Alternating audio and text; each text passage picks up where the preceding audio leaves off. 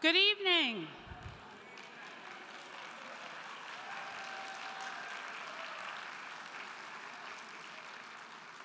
Welcome to the 2024 AWP Conference and Book Fair in Kansas City. My name is January Gill O'Neill, and I am chair of AWP's Board of Directors. For accessibility, I'd like to offer a visual description of myself. I'm a black woman wearing a very gold sweater. AWP, thank you. AWP is a small but mighty nonprofit organization that amplifies the voices of writers and academic programs and organizations that serve them, all while championing diversity and excellence in creative writing. I am a member of AWP's Board of Directors, but first and foremost, I am a member. Membership with AWP provides me with writing opportunities year-round, but just as important, it allows me to support other writers, especially those who are just starting out. I'm just curious, how many of you are first-timers? Can you raise your hands? Okay, everybody look around. First-timers. That's awesome. My membership dues help writers find meaningful careers and publication opportunities and make services like Writer-to-Writer Mentorship Program possible. If you aren't already, I invite you to become a member today. We would like to begin this evening's event by acknowledging the original peoples and the land on which this conference is being held. This event and other featured events is being live streamed to those around the country and the world. We ask for those viewing this event tonight to reflect on the original peoples of lands on which you reside and acknowledge all traditional territories of Indigenous peoples. Yes. We welcome our honored guests from all Indigenous communities attending this conference. We would like to extend a heartfelt thank you to Indigenous Aboriginal American Writers Caucus and Shauna Osborne for guidance, advocacy, and for all the support they've given us to recognize all Indigenous communities' participation in AWP and beyond. Now we want to welcome Elise Passion. Elise Passion, an enrolled member of the Osage Nation, is the author of 6 poetry collections, most recently Tall Chief, and her forthcoming book, Blood Wolf Moon. Her poems have appeared in publications such as Poetry Magazine, The New Yorker, a Norton Anthology of Native Nations Poetry, and the Best American Poetry. She has edited or co-edited numerous anthologies, including The Eloquent Poem and the New York Times bestseller, Poetry Speaks. Passion teaches in the MFA program at the School of the Art Institute of Chicago. Please welcome Elise Passion.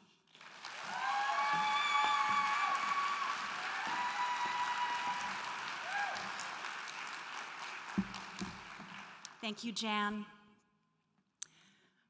We acknowledge that we are on the traditional ancestral lands of many tribal nations, including the Kickapoo, Kaw, Odo-Missouria, Lakota, Shawnee, Wyandot, Sioux, and Osage.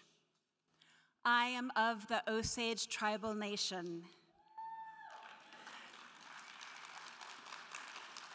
Our ancestral territory spread throughout the Midwest and the Great Plains, and our primary homelands included Arkansas and Missouri from AD 500 to 1825. Then we were forced to move. The process of knowing and acknowledging the land we stand on is a way of honoring and expressing gratitude for the peoples who were here and are still here on these ancestral lands. This is a momentous time for the Osage Nation. The United States Mint recently issued a quarter featuring my mother the prima ballerina Maria Tallchief in her iconic Firebird Leap with her name Wakse Thunba, Woman of Two Worlds, represented in Osage orthography.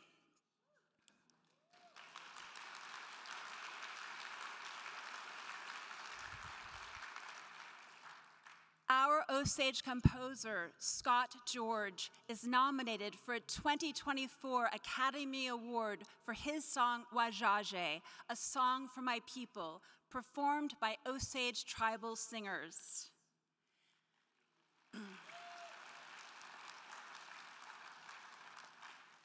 The world now is learning about a tragic period of American history, the Osage Reign of Terror, documented in David Grann's book and Martin Scorsese's movie.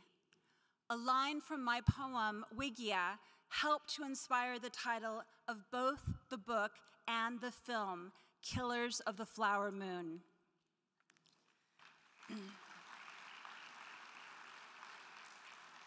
I will read that poem and two more. Wigia, which means prayer in Osage, is spoken by Molly Burkhart, whose sister, Anna Kyle Brown, was murdered during the Reign of Terror. My Tallchief family lived on the Osage Reservation during this time period, 1921 to 1926. The epigraph reads, Anna Kyle Brown, Osage, 1896-1921, Fairfax, Oklahoma. Wigia. Because she died where the ravine falls into water, because they dragged her down to the creek, in death she wore her blue broadcloth skirt. Though frost blanketed the grass, she cooled her feet in the spring. Because I turned the log with my foot, her slippers floated downstream into the dam. Because after the thaw, the hunters discovered her body. Because she lived without our mother. Because she had inherited head rights for oil beneath the land. She was carrying his offspring. The sheriff disguised her death as whiskey poisoning because when he carved her body up, he saw the bullet hole in her skull. Because when she was murdered, the leg clutchers bloomed but then froze under the weight of frost. During Zaga Ziga Setha, the killer of the flower's moon, I will wade across the river of the blackfish, the otter, the beaver. I will climb the bank where the willow never dies. This next one is from my poem Heritage. Heritage 10. The year my mother was born in Fairfax, Oklahoma, white men were marrying Osage women and killing them for their head rights. My mother was born a year after the Indian Citizenship Act was passed, Indians tied to the U.S. for or against their wills. 3 years before her birth, her half-sister, baby Ruth's grave, was dynamited with nitroglycerin by outlaws scavenging for diamonds and gold buried inside the casket. In the Tallchief plot, I wander through family history, the marble monuments, angelic statues, measuring each step on grass, memorizing photographs. This one of a striking beauty, my great-grandmother, Eliza Big Heart Tallchief, surviving her husband by 50 years. The widow, the adored grandmother of my mother, Eliza. Only now do I see my name, a permutation of hers. At home in Chicago, every day I pass family photographs framed on walls, my great-grandfather's oval sepia portrait of his boyish face replicated on the headstone. Instead of the young bride, here is Eliza, a tribal elder, wrapped in a multicolored blanket, standing outside her front porch, a photo taken after all those years she outlived him. And I will conclude with a short poem inspired by Carolyn Quintero's Osage Dictionary, with thanks to Christopher Cote of the Osage Nation Language Department for providing the column in orthography. I'll read the poem in English. Typewriter. I zigzag into the world, a woman, a wolf. Within my heart, an untamed horse. What do you call it? The wind. Which pathway to that star or the orbit of a star? Vapor rises off standing water. Upstairs tell untruths, that of a tongue. Time is just the ticking noise against metal. Thank you very much.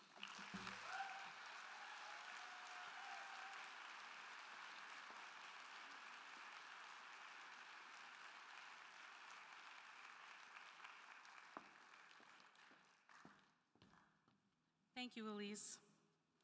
We would now like to thank our sponsors for making this conference possible.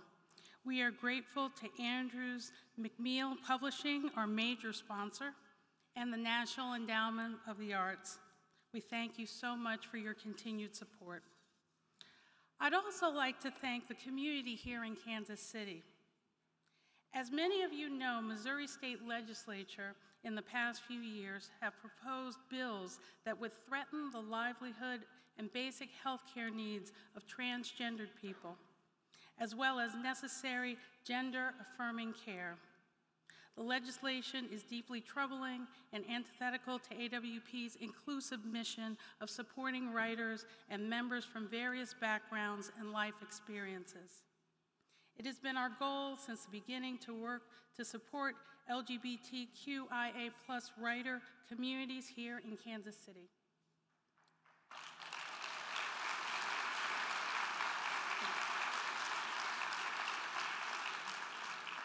Over the past year, the AWP staff and board have had the opportunity to spend some time with community members and local officials who have helped and supported us in our mission.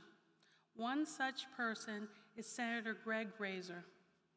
Senator Razor, a Democrat, is the state senator for the 7th Senatorial District, serving part of Jackson County. He was first elected to serve in the Senate in 2020, making him only the second ever openly LGBT+ member of the Missouri Senate. Senator Razor's advocacy on LGBT+ rights has been featured on NBC's Dateline, Politico, the New York Times, and more. Senator Razor's work has also been cited as having helped to convince Netflix's Queer Eye Seasons 3 and 4 to film in Kansas City.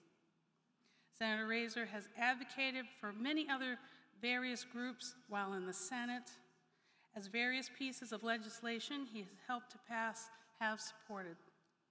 Victims of gun violence, EMT workers, children in foster care, the deaf and hard of hearing community, retired teachers, among others.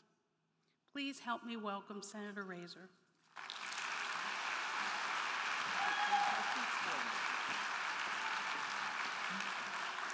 Hello, everybody. Hello. My name is Greg Razor, and we just heard that I'm the senator from the 7th District. Let me say welcome to the 7th District. You're in my district.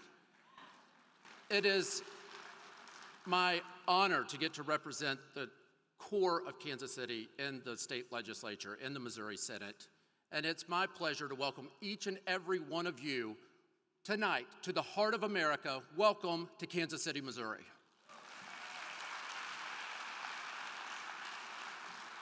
Now, that introduction changed my speech just a little, but there's one part I'm going to keep intact. You're not going to offend me, but I want to ask, raise your hand if when you received the email when this year's conference was announced where the location would be, and you were thinking maybe this time it's LA or Vegas, maybe we're going to South Beach, and you got that email and you opened it up and it said Kansas City, Missouri. How many of you here were the ones who jumped out of your seat and leapt up in excitement? I like it, I like it. Those of you who leapt up are either from here, or you have family here, or you have friends here. I know it. But I want to make a challenge to you. Find some free time and go out and explore our city. We are a city on the rise. We are a city that is exciting, and we're a city that believes in ourselves. And it's the diversity of the city that we love. It's the history of the city that we love. And it's where we can go tomorrow that we love. It is being seen hopefully by you. The National Football League brought their NFL draft here last year, the second largest event that they put on. And by the way, our Chiefs will be playing in the #1 event that they put on. So you're going to see a lot of red. And in 2026, out of all the cities in North America, we will be one of only 16 to welcome the world when the World Cup comes to North America. I can go on and on about why I think you're going to love Kansas City, and all of you can sit out there and enjoy my little speech, or maybe you roll your eyes and think, well, any elected official at any city we go to is going to say these things. Why is this any different? It's different because I'm not a native Kansas Citian. I grew up, it's about a 7-hour drive from here, in the extreme southeast Missouri, in the poorest county in our state, on a cotton farm outside of a town of 400. I was taken to our evangelical church every Sunday morning, Sunday night, Wednesday night. It was a place where for the first 18 years of my life, I don't think a day went by where I didn't hear something negative said about women or about any number of minority groups. And it was around 6 years old that I began to realize something was different about me. And I took offense every time any minority group was attacked. Because just like me, there's nothing there you can change. It's who you are, and you should be celebrated for it. That diversity makes us powerful. But it took me a long time to truly understand that. By the time I was a senior in high school and 17 years old, in a little town called Cooter, Missouri, and you can laugh. By the time I was about ready to graduate from high school, I had fallen into a deep depression. And like so many LGBT young people, I was suicidal, and on 2 separate evenings came very close to taking my own life. Thankfully, I survived. I made my way to the University of Missouri in Columbia, just 2 hours down the road, and yeah, go Tigers. And there I found a place that allowed me to discover who I am. If my hometown, and don't misunderstand me, there's plenty there that I hold dear, but it sort of taught me who I wasn't, who I didn't want to be as an adult. The University of Missouri allowed me the space to understand who I wanted to be, and after college, I moved here. In 2001, this was not a city with a bustling downtown. In fact, I think there were 3 places after 5 o'clock you could find something to eat, and that's not a joke. I came here because of the people. The people in Kansas City are amazing. And I feel as if I and the city have grown up together in the last 20 or so years. This downtown is now bustling, and somehow they've taken this kid who was suicidal from Cooter, Missouri, who has a funny accent, who doesn't sound like anybody else around here, and they didn't allow me to become a welcomed outsider. They allowed me to become a Kansas Citian. They allowed that to be first by electing me to the state house, and now the kid from Cooter is the senator from Kansas City.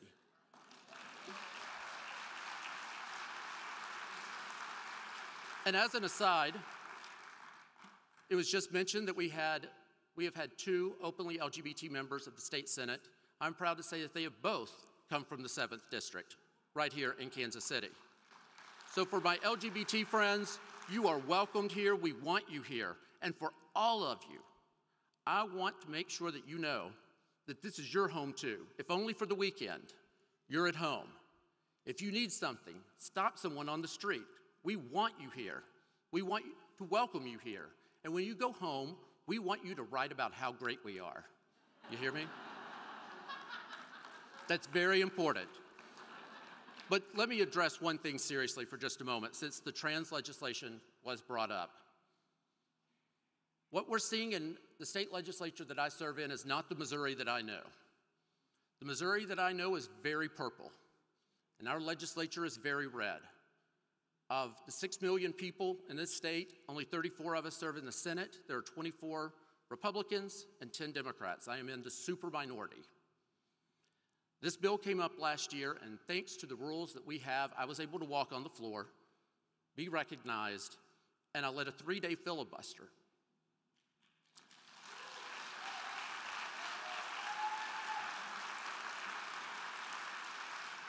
I made it clear to those proposing this health care ban on trans youth, and to let you know it was a complete ban on minors, that it was not going through before they dealt with me. And so after 3 days, we had negotiated as best as we could, and I didn't win, but we got them to agree that any kid on treatment now, in care now, gets to continue that care. And I got them to agree to put a 4-year sunset on the legislation. So in 3.5 years, it simply goes away. That was a miracle. So even as a minority member, we can make a difference. We can make a difference. Even as a writer, if you're writing for a small paper, you're writing something that you think might be small, you are making a difference. We can all make a difference in the world. That's why we're here. Make a difference for good. Make a difference to make things better, to make things grow and flourish. Make it look like Kansas City.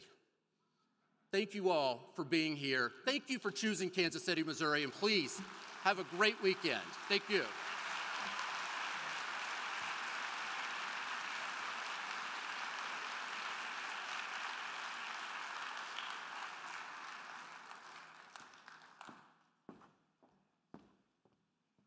Thank you, Senator Razor. Now, before we start, I do need to do the housekeeping. As a reminder, AWP strongly encourages attendees who can wear a mask safely to do so at all times while on site in Kansas City. We encourage this practice even for those who are not particularly worried or vulnerable in service to those who are. Please silence your cell phones. Remember, there is no flash photography allowed during this presentation. Respect seats marked as reserved for attendees with accessibility needs. And please give our keynote speaker 10 minutes after the event to get to the book signing table before approaching to have the book signed. Lastly, we ask that you please be aware of your fellow attendees who may have disabilities and need help to be more accessible. Specifically, if you see a barrier to accessibility, let us know by calling or texting our accessibility hotline at 240-269-6635. Please also be aware of those with invisible disabilities and do not question someone's use of an accommodation. Now, it is my great pleasure and honor to introduce the 2024 keynote speaker, Jericho Brown.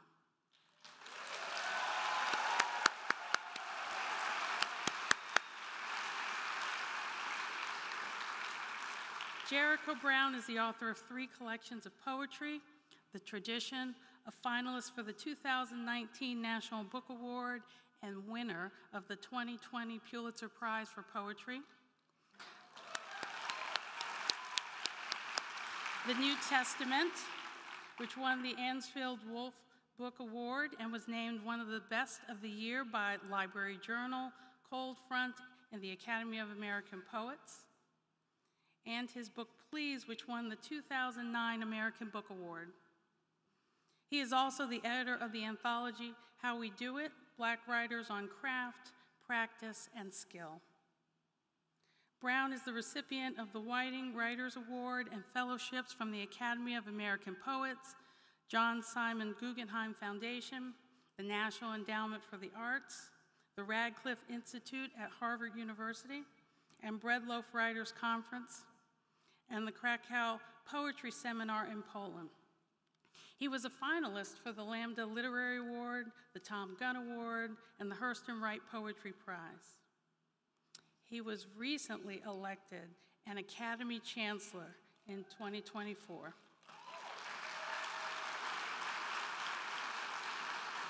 His poems have appeared in The Nation, The New Yorker, The New Republic, and Best American Poetry. Please welcome Jericho Brown.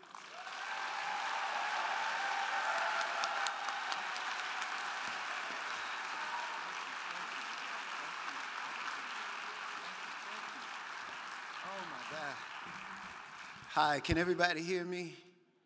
So I'm from a very particular tradition, and in that tradition, if I say something that rings true, you might say something like, And if you really like it, you might even say, amen. And I know everybody in this room is not from that tradition, but I know there are enough of you in this room from that tradition that the people who are not will catch on. Thank you so much for having me. It's so good to be in Kansas City. I love Kansas City. One of the best times I've had in my literary life was working with the Midwest Poets series and Bob Stewart, as well as a radio interview I did with Angela Elam for that giant of a lit magazine, New Letters. I love the people of Kansas City. Is Senator Razor still here? Did he leave? Oh, thank you, Lord. I love the people of Kansas City. Senator Razor wouldn't like this, but I do hope your football team with that unnecessary team name loses the Super Bowl.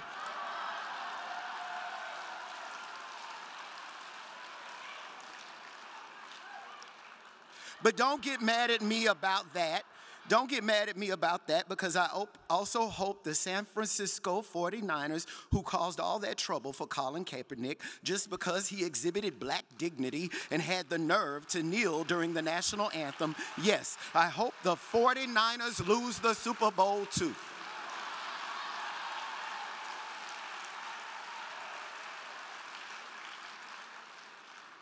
I should say to Elise, Elise is a poet, so y'all know I got to recognize the poet that graced the stage. Thank you so much for that reading. And thank you so much for that land acknowledgement. It is so important. You know, when I first started attending events and I would hear land acknowledgements, I would sort of roll my eyes, because in order to get to the event, I would have passed so much land that could have been given back. And so what I want to say to you is thank you. I know that in 1824, 200 years ago, no one imagined that we would be doing land acknowledgements. And I also know that there are nations all over this world that do not imagine that they will be doing land acknowledgements. And I pray, God, in the name of Jesus, that they do not end up with reason to do more land acknowledgement than they already have to do.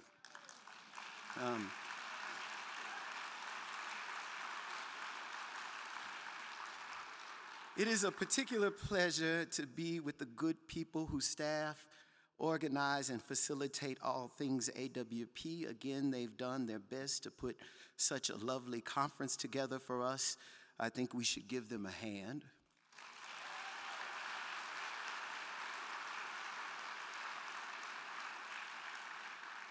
No matter what happens, no matter what gets said, AWP is still the place where a very young Jericho Brown first began saying out of his mouth that he is a poet. People do ask, what is it that you write? And because I was answering that question here in my early 20s, I was also in a position where I had to understand I was not the only poet. I am not the only writer. And once you know you're a part of a we, you ought to wonder who we are. AWP is also where I successfully learned to haggle over books on Saturday at the book fair. I figured out pretty quickly that publishers appreciate less of a load to pack and take back home, and I am right now apologizing to every publisher I ever terrorized with this knowledge. People think it's the Pulitzer, but I believe one of my greatest achievements on earth is going back and forth with Ed Ochester, the former editor of the Pitt Poetry series, who, after telling me that I was killing him, finally relented to selling me 4 Reginald Shepard poetry books for only 20 bucks.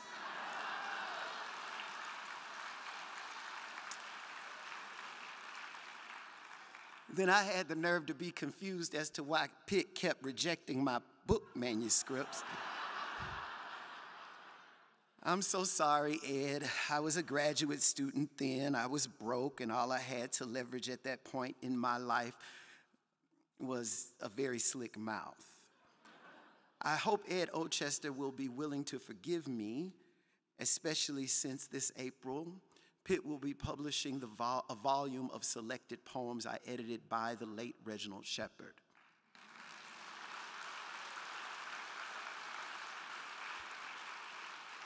Thank you, Ed Ochester, for seeing me and seeing the future in me. Since y'all clapping, you are welcome to pre-order your copy of the selected Shepard right now on whatever app is easiest for you to get to. You are welcome to make that purchase while I am talking. I promise not to say anything too heavy while you're buying that book. Before I get all the way started, I must say I appreciate that introduction from my friend, January O'Neill. She and I have loved one another for a long time, long enough to have friends in common who are no longer here physically. With that in mind, I want to dedicate this keynote to the love life and poetry that manifested themselves to us as Phoebus Etienne and Camila Aisha Moon.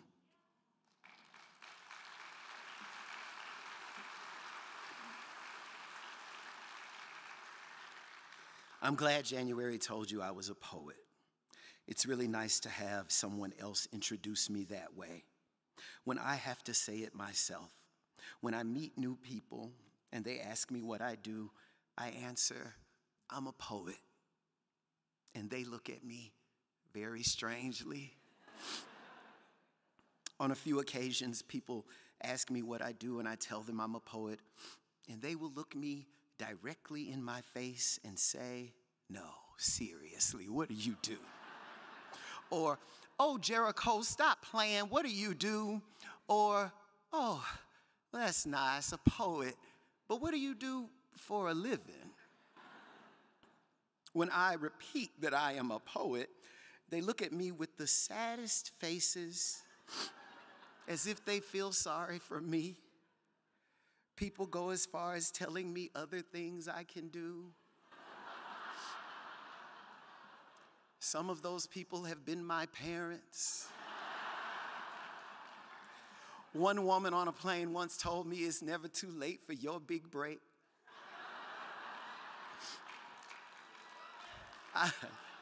I love telling people who want to talk to me on planes that I'm a poet because it usually keeps them from trying to talk to me. I'd rather take a nap than explain what makes my heart beat. Often on planes, when I'm asked what I do, I'll say I'm a poet, and my neighboring passenger will huff a bit and respond, I hate poetry. Over the years, I've learned to ask back, you don't have any poem that you love? And without hesitation, the same person who just told me they hate poetry recites from memory the entirety of a poem by Emily Dickinson or Robert Frost or Langston Hughes or E.E. Cummings. Once in rough air, a 63-year-old black woman from Tennessee gave me the first stanza of Eliot's Wasteland. On another occasion, a 34-year-old white man from New Mexico recited all of Sylvia Plath's Daddy as we braced for takeoff. It happened. I submit to you, book lovers all around, that none of these people hated poetry. As a matter of fact, they loved at least one poem enough for it to sustain them for most of their lives.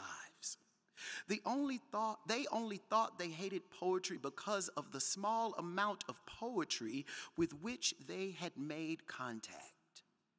No one really says they hate music. And that's not because everyone can sing. Everyone can't sing, but everyone I know listens to music all the time. While we're in the shower, while we're driving our cars, while we're doing CrossFit and Zumba, we are learning new songs and singing along to old ones and figuring out what we like when we hear music. The actual amount of music you love is less than a fraction of all the music there is. Art asks for our presence. You love it, but you don't know how much you love it until you are willing to surround yourself with it. You think you hate dance, then you see Desmond Richardson. You think you hate theater, then you see Lynn Nottage. You think you hate poetry, then you meet Jericho Brown on a plane.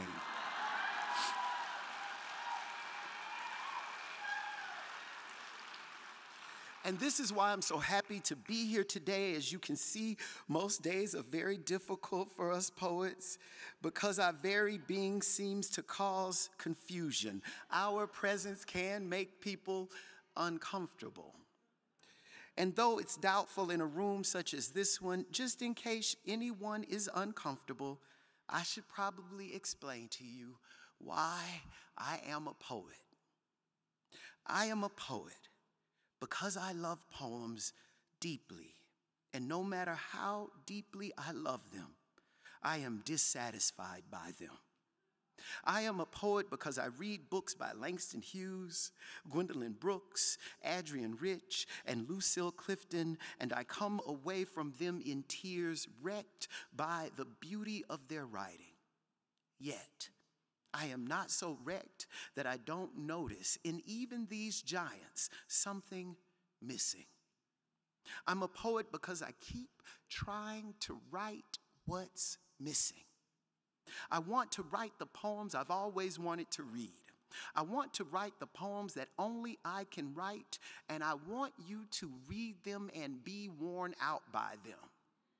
Still, it does feel that we have to do more defending of our vocations, of our lives, than what anyone ought to have to do. When I started dating again, I had to learn to defend my right to read books. I'd get a text from a man at 7:15 that said, "Sup?" And I would respond, "Reading a book." Then that same man would text me at 8:30 p.m. asking, "What you doing?" To which I would reply, "Reading a book." Really fine men would eventually stop texting me, saying, "Ain't nobody doing that much reading." They couldn't believe that I could maintain that kind of focus and have a good time doing it. Of course, this was before I understood in queer text language, "sup" and "what you doing" actually translate, "Can you please put that damn book down and come make love to me?" Now that I know that, I get a lot less reading done.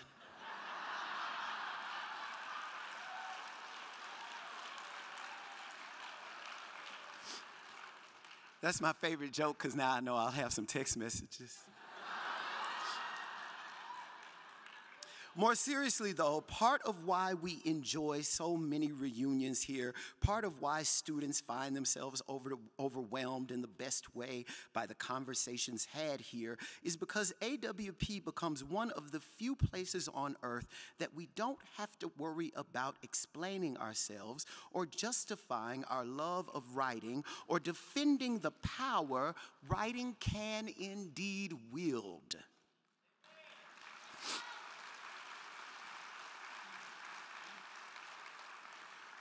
I mean, if I'm justifying myself in my love life and on airplanes, what does it look like when I actually put on something other than sweatpants and go outside?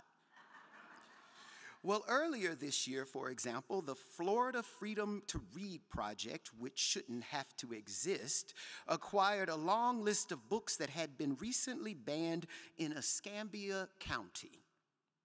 Among the 1,600 books that had been pulled from shelves in that county in Florida, one of the banned books is the dictionary. Even Octavia Butler couldn't make this shit up.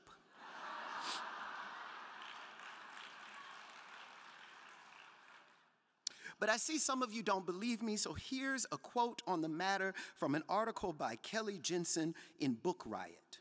Quote, among the titles pulled from Escambia under the law include 5 different dictionaries: Webster's Dictionary and Thesaurus for Students, the American Heritage Children's Dictionary, the Dictionary of Costume, the Clear and Simple Thesaurus Dictionary, and Merriam-Webster's Elementary Dictionary. There are 5 annual editions of the Guinness Book of World Records included, 8 different encyclopedias, 3 editions of Ripley's Believe It or Not, as well as books like 100 Bible stories and biographies of people ranging from Beyonce to Lady Gaga and Thurgood Marshall to Oprah Winfrey. Students in Escambia County cannot access books like the Teen Vogue Handbook, an insider's guide to careers in fashion at their school. Nor can they borrow books about Greek and Roman myths from the library. Can you imagine being a poet and you can't get to Greek and Roman myths? Books meant to help understanding sexual assault, teen pregnancy, and sexually transmitted infections are off the shelf, as are Wuthering Heights, A Tale of Two Cities, The Adventures of Sherlock Holmes, end quote. That doesn't break your heart? I did my own research into this apocalyptic madness and found that these bans include an encyclopedia of world geography and, this one personally upsets me most, a book with which I've identified and from which I found inspiration for most of my life, The Diary of Anne Frank.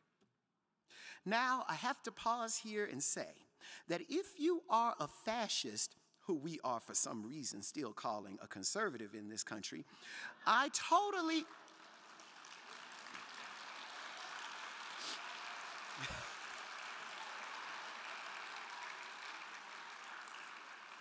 If you are a fascist, I totally understand why you want to get rid of some of these books. The Guinness Book of World Records, for instance, does often read like a book of international Black history. I've been Black long enough to know that people hate me for it. I also see why fascists would want to get rid of books about world geography. I mean, if you are interested in the full-on decimation of Gaza, then you probably want a world where there's little to no record of it, or its history, or its people having ever existed.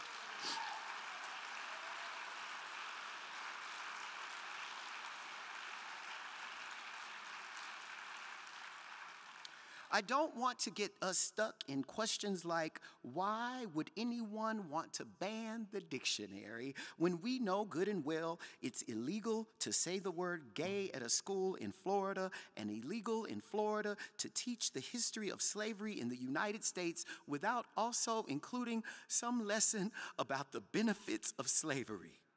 And if anyone here thinks there were benefits to slavery, you're not going to like the rest of my speech.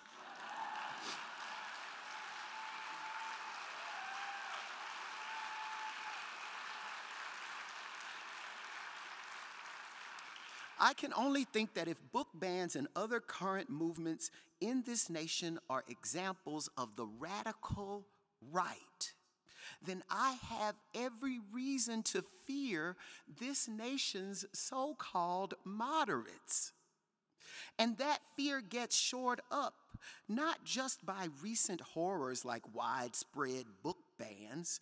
That fear is enlarged when I see how much of my own understanding, my own civic understanding of life, I've taken for granted. Some of what I'm saying here hinges on a recent horrible experience that helped me rethink my own priorities as a writer, an experience that isn't necessarily writerly per se, but causes me a bit of shame and a lot of sadness. This past fall, my white next-door neighbors called the cops on the black people who maintain the lawn while I'm away. And it was completely lawful. It is against the law to have a contractor work on your yard on Sundays where I live. Because I live in a church? I don't know. When I asked why they did this without informing me before or after, they said it was because the law obligated them to do it and because they didn't have my number. They also said it shouldn't be a big deal because, quote, normal people don't work on Sundays. They also told me they wouldn't have called the cops on me if I were doing the yard myself on a Sunday because that's not what's illegal. So noise was not the problem here, folks. When I told them I found all of this quite unneighborly and even dangerous, they left a copy of City Code in my mailbox to, quote, clear up our misunderstanding and to show they had been right. These are people that, until this point, my grandmother would have called good white people. I realize now I was particularly hurt by all of this for 3 reasons. The first is that landscaping is the work I grew up doing with and for my dad. My father characterized himself as a businessman, and the people who worked for him those long, hot days in Louisiana were me, my mother, and my sister. I remember us having been harassed while we were in the middle of trying to make a living through hard work. The second reason is that my sudden ability to be able to own a home and pay someone else to mow the lawn is not an ability that could save the people who do that work if a situation with the police officer were to escalate. And finally, my neighbors calling the police on black people for working in 2023 felt in that moment what so much of everything we see keeps feeling like the work of writing and reading and educating and even just sharing experiences on social media the last 15 years or so was quite the waste. Certainly, my neighbors had a television in the summer of 2020. What is it that they didn't see? Today, I think much of 2023 was about showing me how much I didn't know people and how much they don't know me, how much none of us seem to know one another in so many deep and important ways. After the horrors of October 7th and the really wild retribution that has followed, I learned things about my writer friends that I had not fathomed because they are writers. And they learned things about me that they had not fathomed because they were so busy seeing me as a writer that somehow they forgot I'm black. I got Black concerns and Black politics, and because of that, my analogies include thinking about what anything that looks like occupation or colonialism must have looked like historically for Black people all over the planet. Analogies be damned. Human beings can't help but make them, can't help but understand the world through them.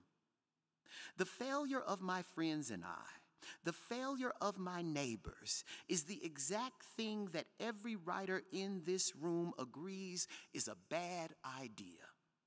No matter your aesthetic proclivities, none of us wants to see a hollow, flat character.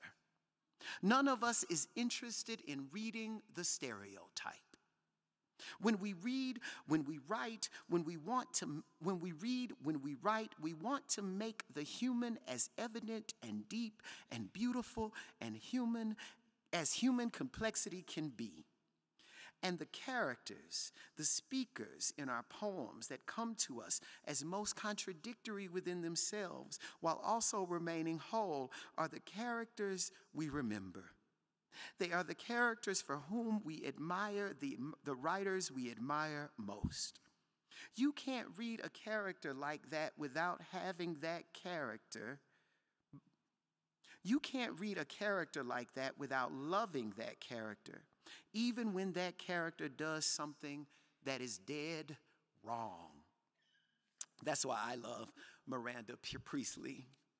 Miranda Priestly from The Devil Wears Prada was an awful person to work with, but she was willing to get on a plane in a hurricane if that's what it took not to miss her daughter's recital.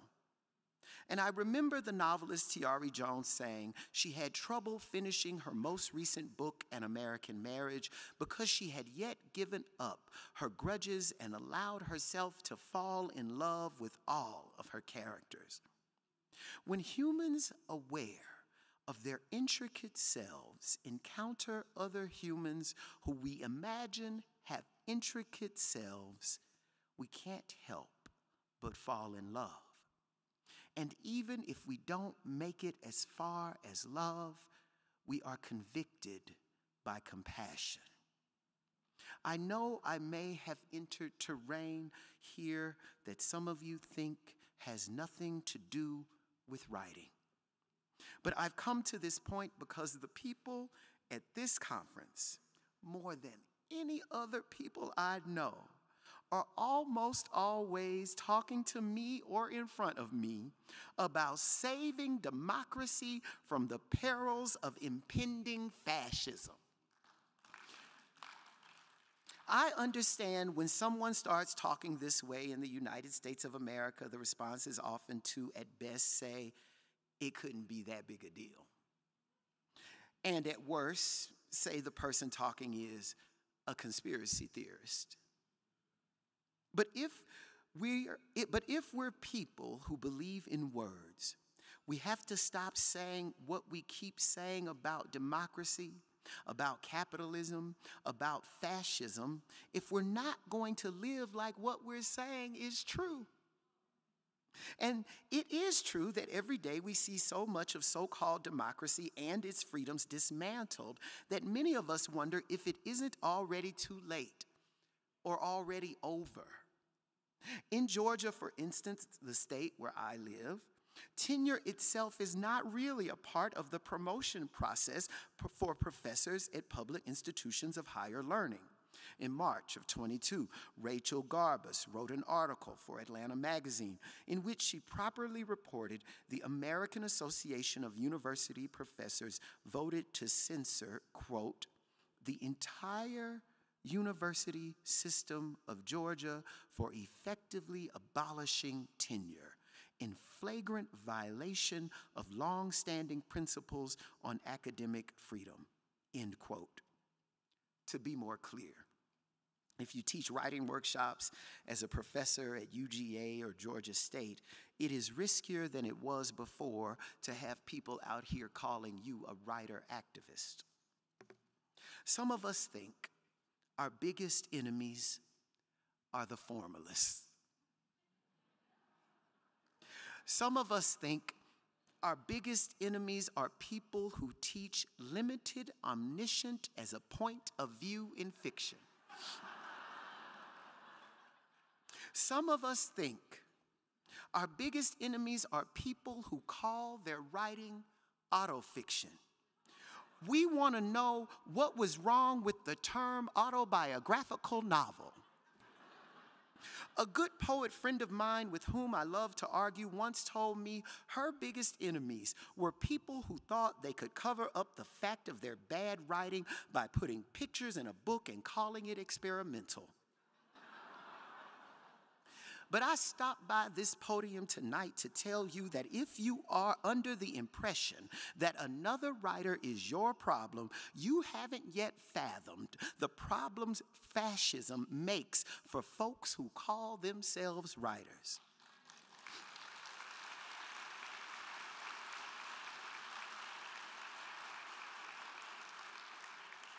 Once you know you're a part of a we, you ought to wonder who we are. If the fight is really against fascism, then who are we if we lose that fight? A better question. If the fight is really against fascism, who do we need to be if we lose that fight? What do you think happens to writers, to intellectuals, to artists, and to academics in the fascist state? What do you think happens to black queer people from the South who can't shut up on Twitter in the fascist state? What do you think happens to people with disabilities in the fascist state? People with disabilities who keep telling AWP, I'm gonna come back, but y'all ain't got it right yet.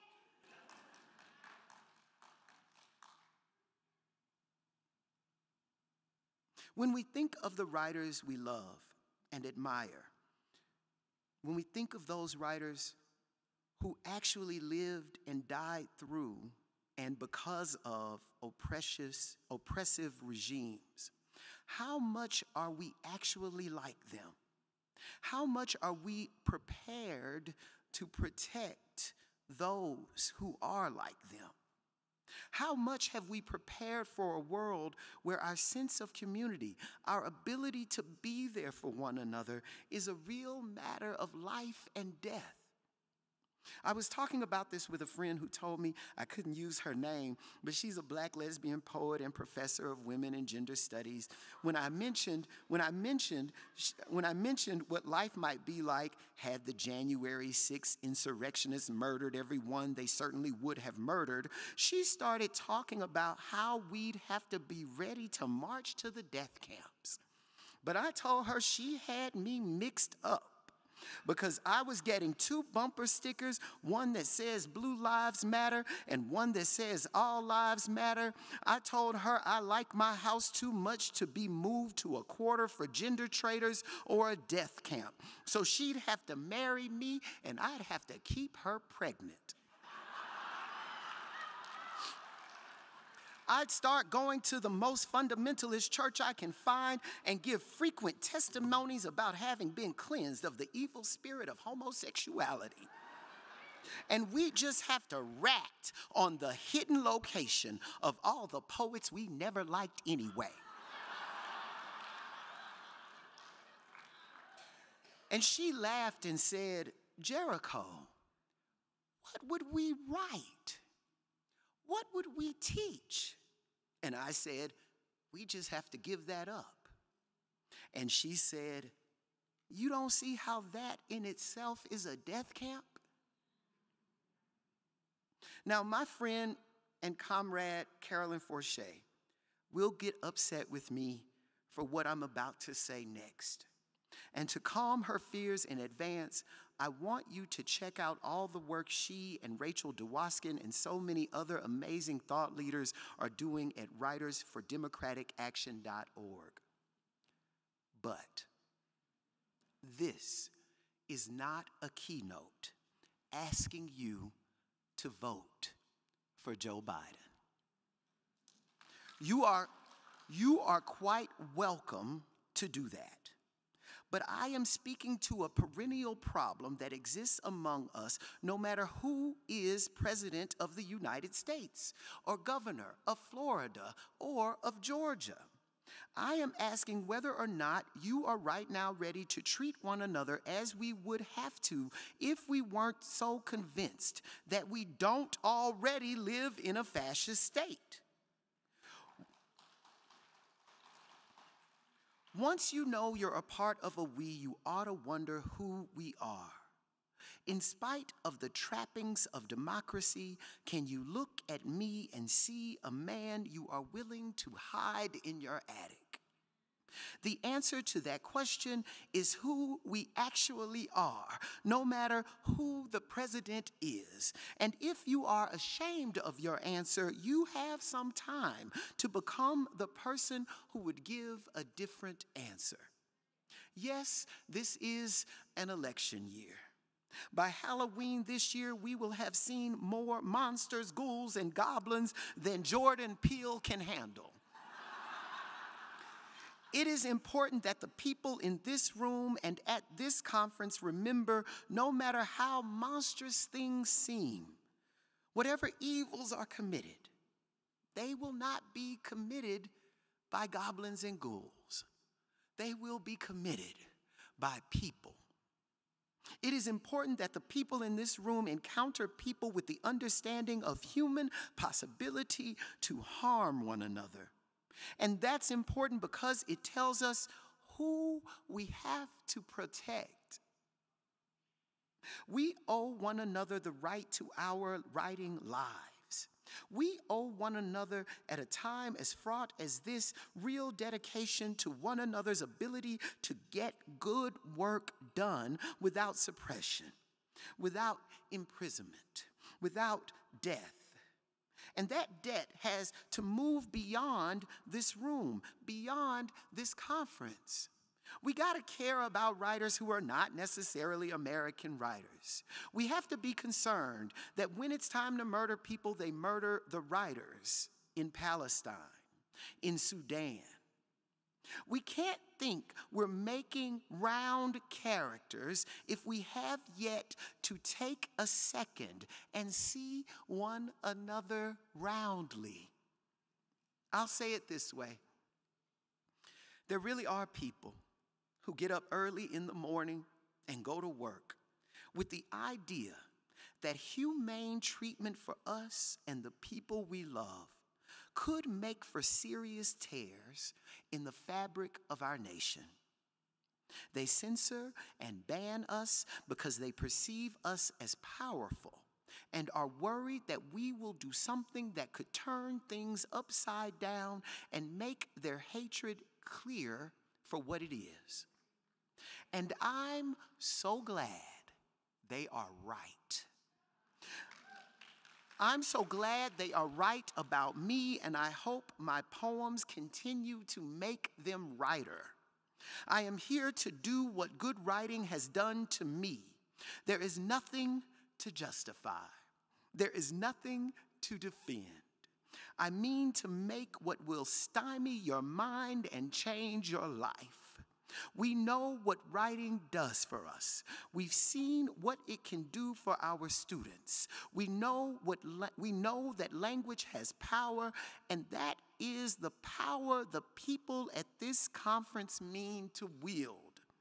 We say they to a single person, understanding the same language that frees some of us, oppresses others of us.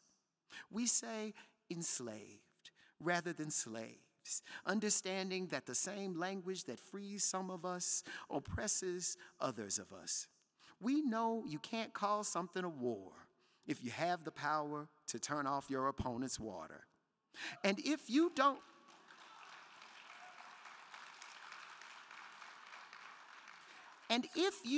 have the power we have in this room, we only feel sorry for you, but we don't feel shame. If we are guilty of continuing to do our thing, participating in a world where those who want us underpaid, disenfranchised, or dead would rather we not participate. We must champion the writing we love most, yes, and we must continue to fight for the right of every writer to write whatever it is they must.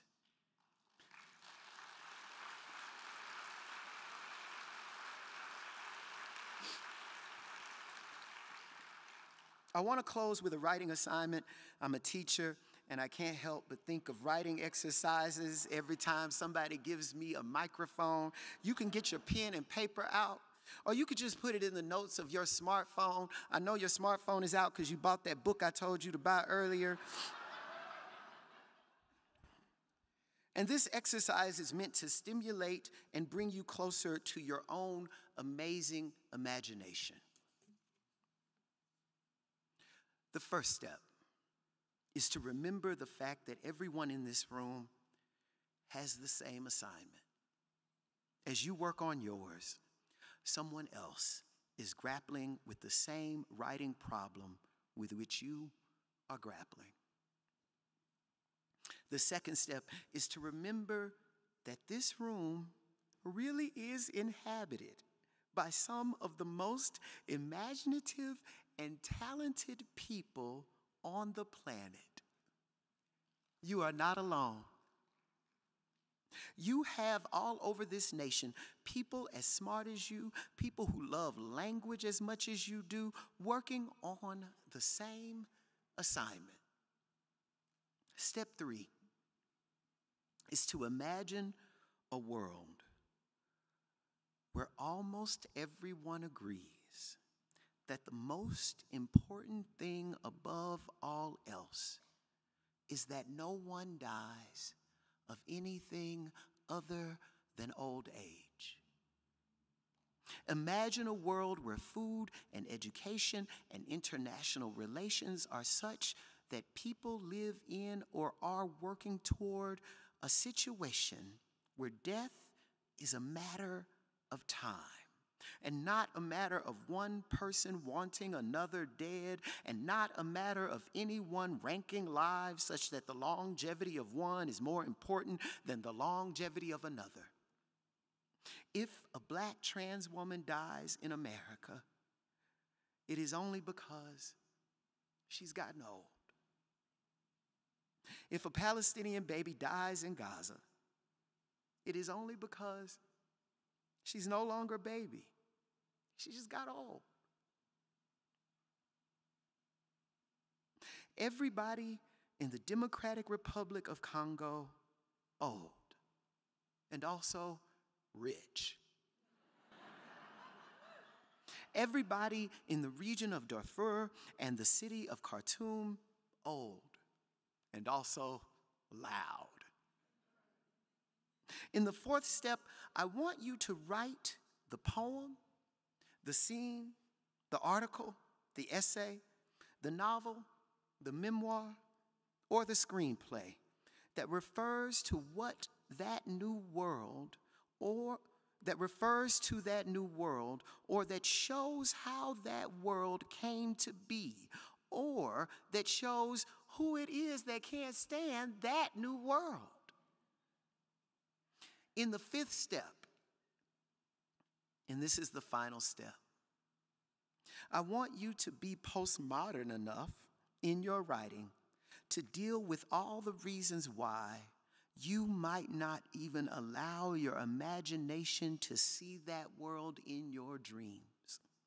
That will tell you what you have against that world in real life. I've taken a lot of classes, and now that I teach, I do what I would want done in that class if I were a student. I design my syllabus around what I would need if I were my own student. Life's question is whether you can write a play such that it is the play you've always wanted to see. Can you write the songs you've always wanted to hear? As young as I am, my grandparents on both sides of my family were sharecroppers. My mother's grandparents had been enslaved people freed by the Emancipation Proclamation. My mother grew up in a family where if you were old enough to walk, you were old enough to pick cotton. And before she was 9 years old, she had made a bit of a name for herself as the girl who could pick cotton faster than many of the grown men and women she worked alongside. So, of course, I remain grateful for and in awe of my own life, of our lives together. And not just because I never picked cotton. My gratitude is made full by what my ancestors dreamed for us and by the parts of our lives we live that they may not have imagined. Our job is to imagine what our forebears did not even have the means to dream. I am grateful for my imagination, for our ability to meet needs people didn't even know they had before they read our poems or saw our films or heard our songs. Thank you. God bless you. Have a great conference. Good night.